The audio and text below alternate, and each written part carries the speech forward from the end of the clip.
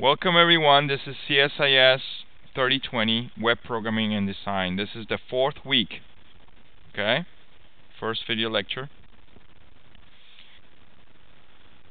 Where's index? Okay, index please. Now this is going back to the web servers. Web servers typically look for one specific page to start your application, to start your website, okay? The web server that we're going to be using in this course is going to be Apache. Apache web server comes from the Apache Software Foundation, okay? And it's an open source. For those of you who are not familiar, the Apache Software Foundation is probably one of the biggest software foundations. It's open source in the sense that thousands of developers worldwide put their heads together and they're producing really cool, really sophisticated software. Frameworks that are being used in the industry today. In fact, if you do a statistical analysis of websites that are running today worldwide, and we're talking about millions, if not billions, of websites running today, okay? Probably between 60 to 70% of those websites are run by Apache web server. Okay? It's not the only web server that's out there, but it's the one that has the majority of websites hosting them. So we're going to learn how to use that Apache web server. Okay? And Apache web server will look for index.html as your home page. So please make sure that you name your home page index. That these guys have, they have thousands. I mean, if you browse through all the designs, literally they have 130 pages of just 20 per page or something like that of designs, different designs. And these tell you how to use a logo and blend it in with the page. And they actually give you the code so that you can look at it how it's done, both the cascading style sheet and the HTML. So make use of it. I'm not asking you to create something out of scratch. You know, it's really ridiculous to expect people today to create a website from scratch. Okay? Because there are so much out there that you can start from. You can improve, you can customize, but it's ridiculous to start from scratch. Okay? So get ideas, look around, grab pieces of the code from here and there and customize it. You have to learn how to do cascading style sheets in HTML to be able to do that, to customize it to your needs. But that's the objective of this course. Okay? Let's dive right into JavaScript. I'm going to go through tons of examples that are in the source code of the book. Okay? But I want you guys to read from the book, because I'm not going to be covering absolutely everything that is in the book. But you guys need to know it. I need you guys to read chapters 6, 7, and 8 from the book. 6, 7, and 8. And we're going to be covering JavaScript tonight, 4th week, and next week, 5th week. So weeks 4 and 5, we're going to have to get really good at JavaScript, because you guys are going to put JavaScript into your websites, and we're going to see plenty of examples of what type of functionality you can add to your website through JavaScript. Validations, help, menus, a whole bunch of stuff. Okay? So, the $1,000,000 question, what is JavaScript? Anybody? What is JavaScript? Yeah, it's a scripting language, but what's the difference between JavaScript and Java?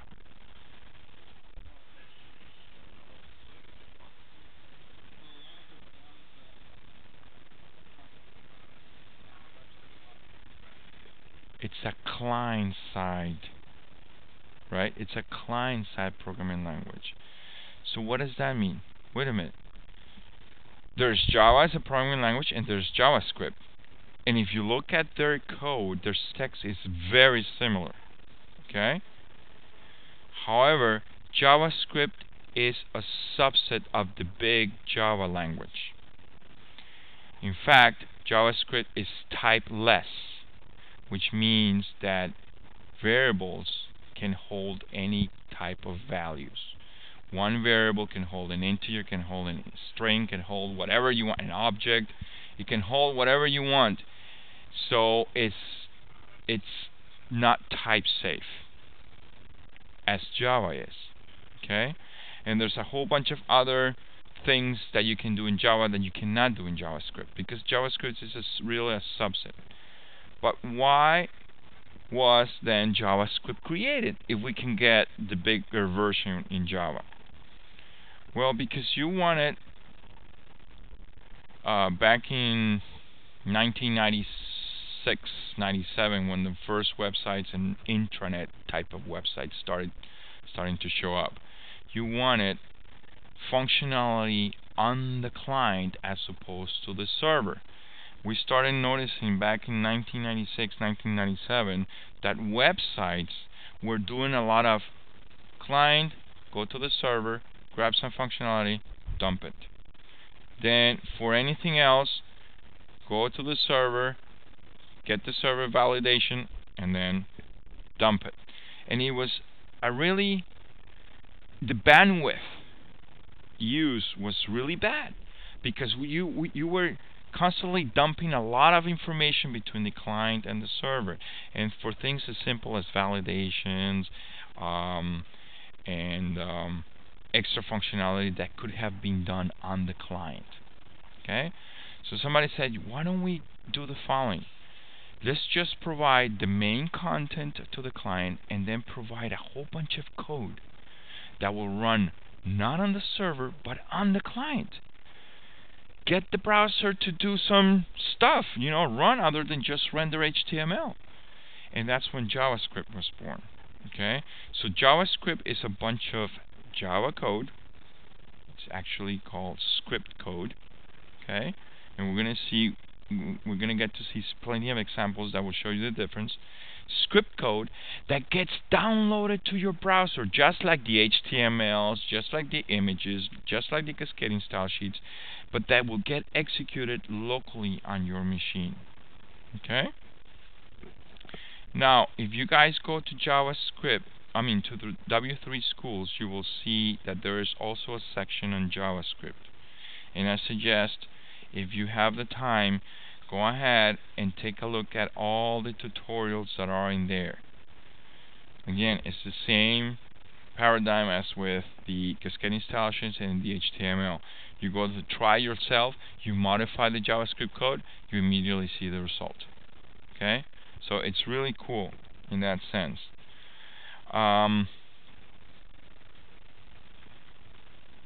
But that's basically what it is. So it's code that gets sent through the pipe to your browser, the client, to run it locally. Okay? Alright. Now, that will not work unless you allow JavaScript to run locally on your browser. And you have the choice of not allowing your browser to run JavaScript. Some people believe that it's dangerous because it's running something locally on your machine. Okay?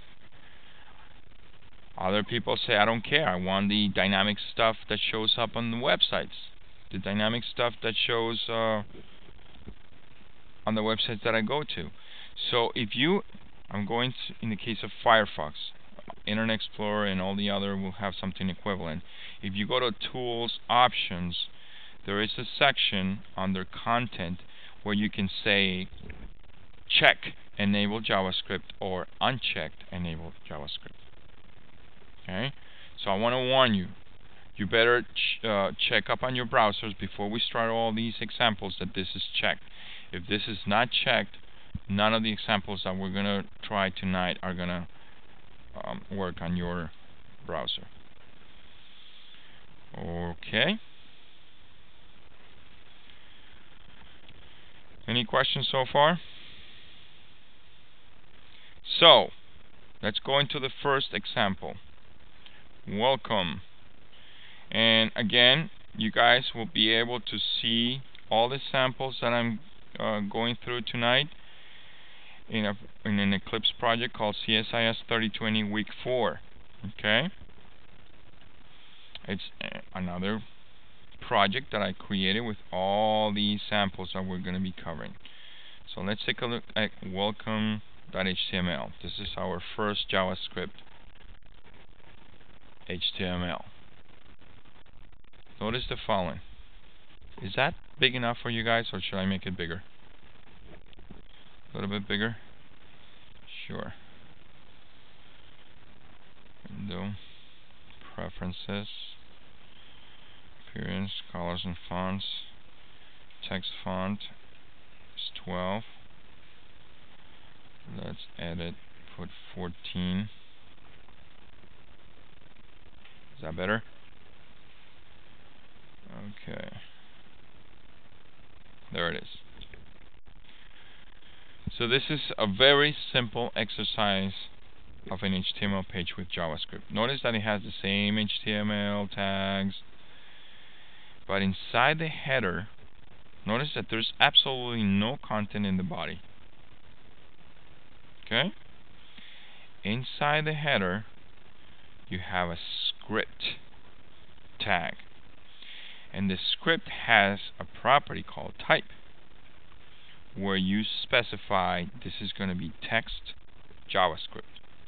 So here it comes, text, but it's going to be in the JavaScript language. Okay? Now, since this is between tags, the browser is going to try to render that. It's going to try to render the JavaScript code. And you don't want them to waste time or effort in trying to render JavaScript code. So what do? You put your JavaScript code in as comments. Do you guys remember these tags I told you about?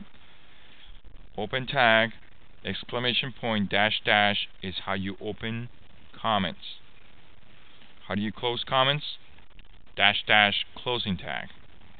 Everything between that open tag and that end tag will be totally ignored by the browser. That's where you put the JavaScript code. And what is the JavaScript code that we put? Document.writeLine. You're going to see that in JavaScript there are about 6 or 7 really important objects. Objects that you're going to have to learn how to use because they're going to give you a lot of functionality. One of them, and the most important, is document. Document is what the browser, your browser, is working on. The page that is trying to render, that page that your browser is trying to render, that's your document object. Okay? And you're going to have a lot of functionalities, a lot of functions, methods, and properties available to you so you can modify the document. One of the methods is called WriteLine. So this is how you put content into your page.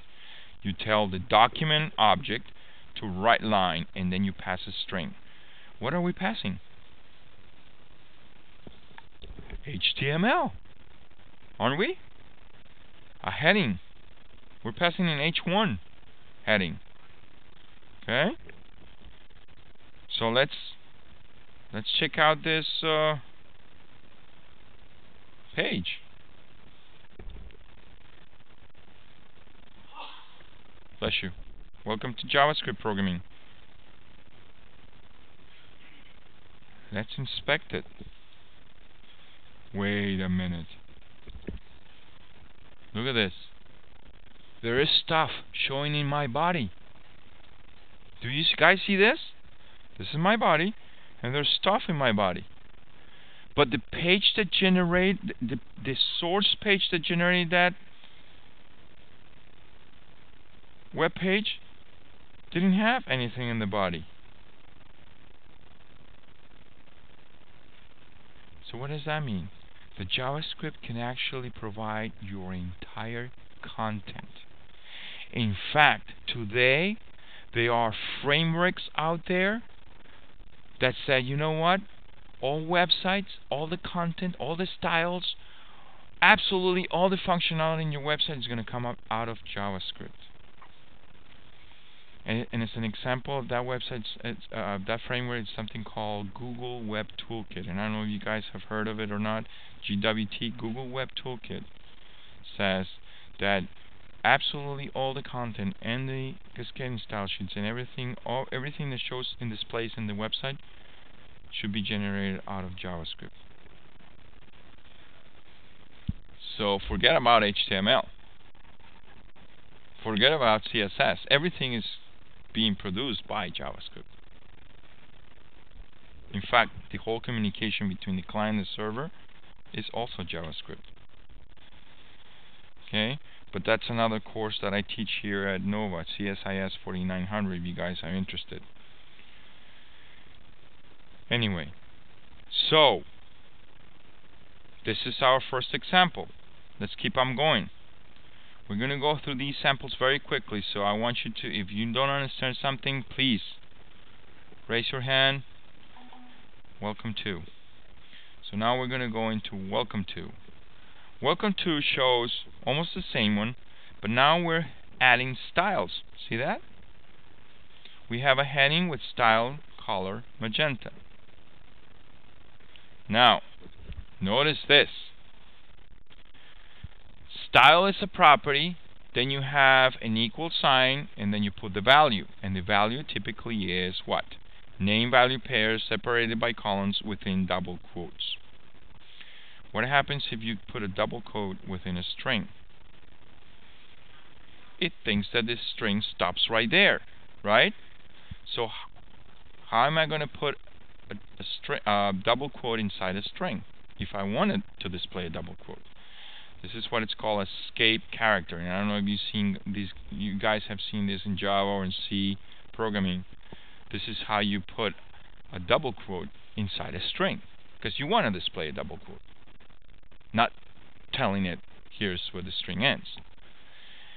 It's preceded by the backslash. Okay, so this is you telling it I want to put a double quote. It's called escape character. So we're putting in a heading with style, color magenta. Then we're providing the welcome to JavaScript. And notice that we're doing concatenation. Okay? So we are concatenating welcome to JavaScript with programming. Let's run it. See that? And you can change this if you want. Refresh it.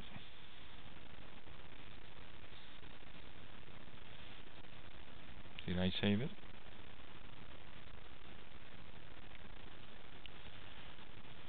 Oh, I'm sorry. I'm going to the wrong one. I have to go to the right one, otherwise it won't work. I have two versions here.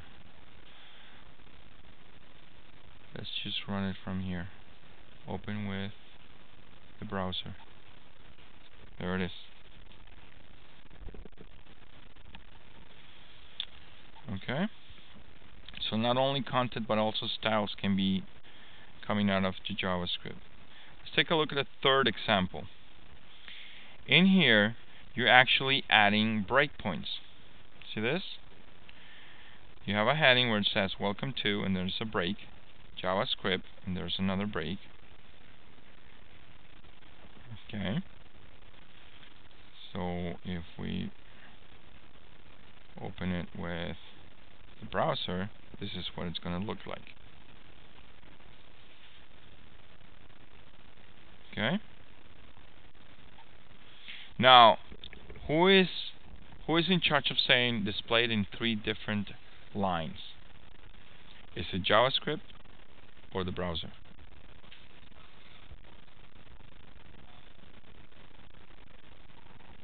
It's the browser, right?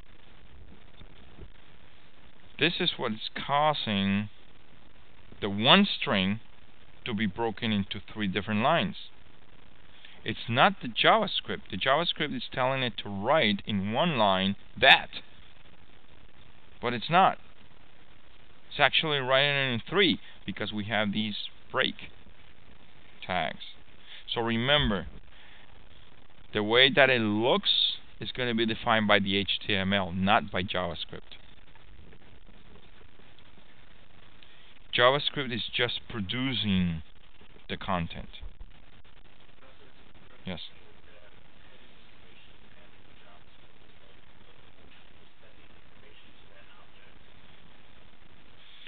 No, what is actually happening is before, okay, the server feeds the whole page, welcome 3 HTML to the browser.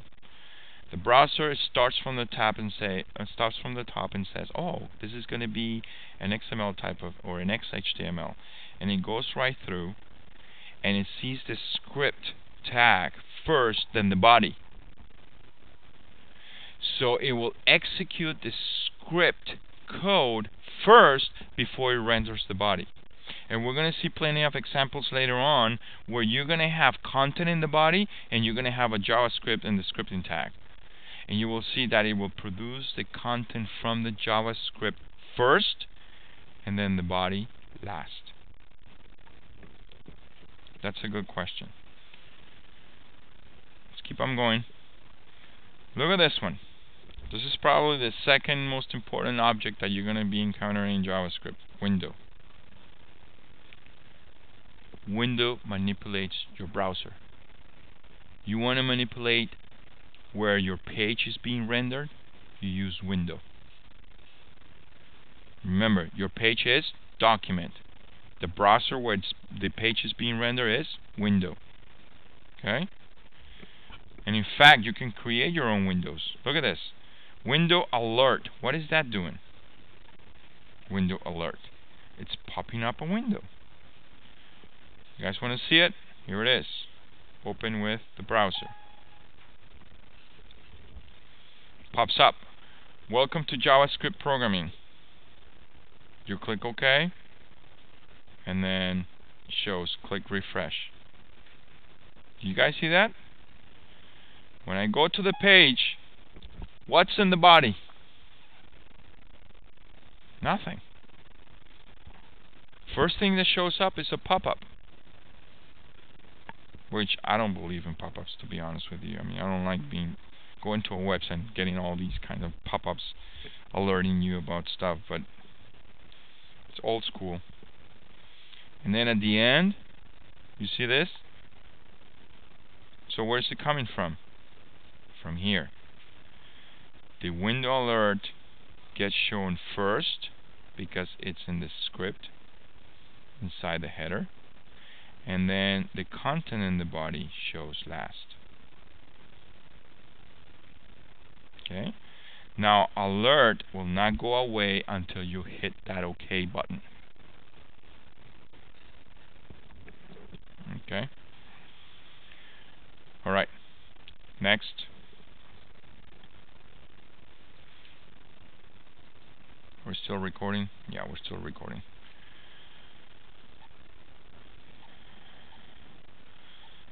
So now we go to addition. So we're going to see an example. Oh, I'm sorry, this was welcome 4. We're going to go into welcome 5. Look at this one. Window prompt. Let me find out if it has. Yep, here it is. You want to see all the different methods that are available on your window object?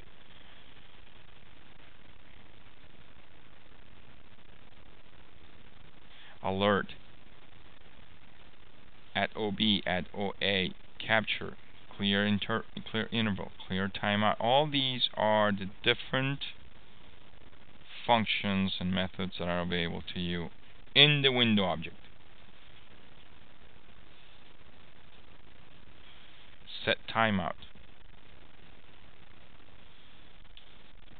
We're going to see plenty of examples with those. Window prompt. What does window prompt do?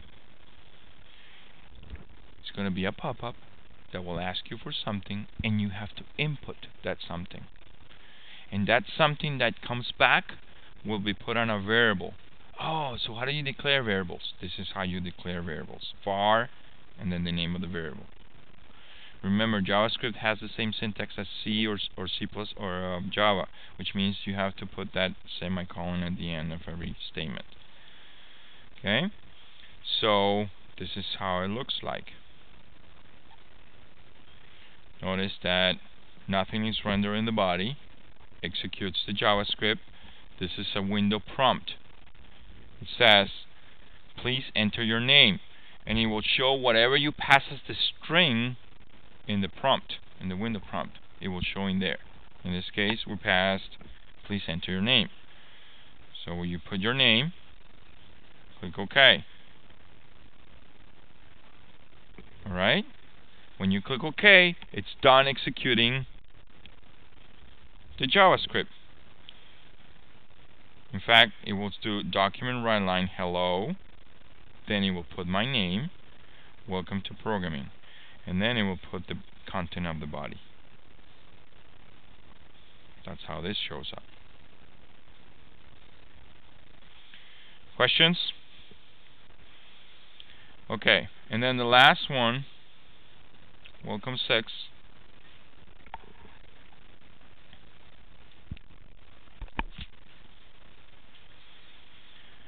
This is a pretty cool one. We're going to run it. First of all, let me check what time it is. My computer is in 7 in the morning. I don't think that's right, isn't it? 7:02 at night. Click OK, and we're going to run it. Open in the browser. Notice that in a similar fashion, please enter your name. I put my name, and it says good evening.